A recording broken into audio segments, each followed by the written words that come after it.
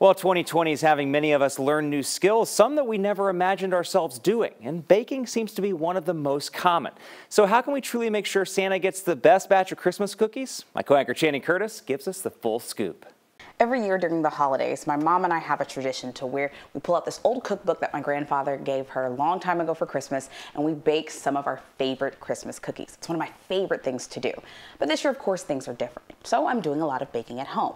And in case you didn't know, baking can be very difficult, and it's a lot more to it than just following a recipe. So I decided to speak to some local experts on ways that we can make sure that all of our cookies are soft and our cakes don't fall flat. And it's more in the procedure than it is in the ingredients a lot of times. Robert Owens is the owner of Traditions and Corner Bakery in Tyler, so he definitely knows a thing or two about baking. He says rule number one is read your recipe all the way through before you do anything. Follow a recipe, and there's reasons why you put it in a mixing bowl, or you add this first and then that first. You know, you want to sometimes make sure the flour and the sugar mix well together. If you add them last, they don't, and they're lumpy. And now, baking is a science. Add your ingredients together at the wrong time or put in too much or too little of something, and you'll wind up with a big old mess. And sometimes it's not the order how you do it, but also the procedure, like our pumpkin rolls, or the recipe's pretty easy.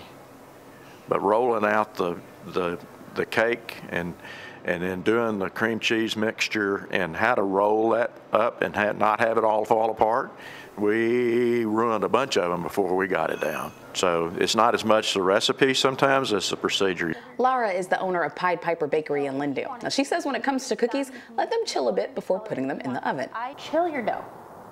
Make your cookie dough, put it in one of those big Ziploc bags, make it nice and flat so that you're not dealing with a ball.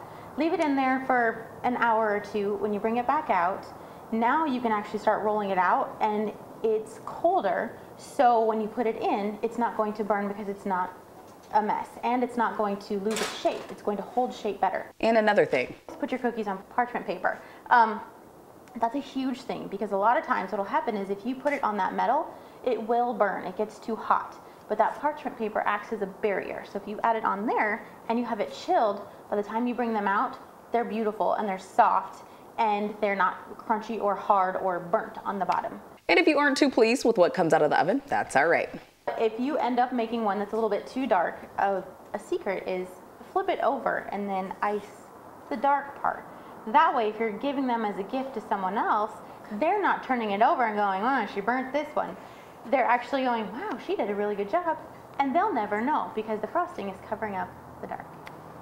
Now those are some tips from the pros. Now by no means am I an expert baker, but I do make a pretty good cookie, if I say so myself. So head over to our website at cbs19.tv for Chan's Christmas cookie recipe.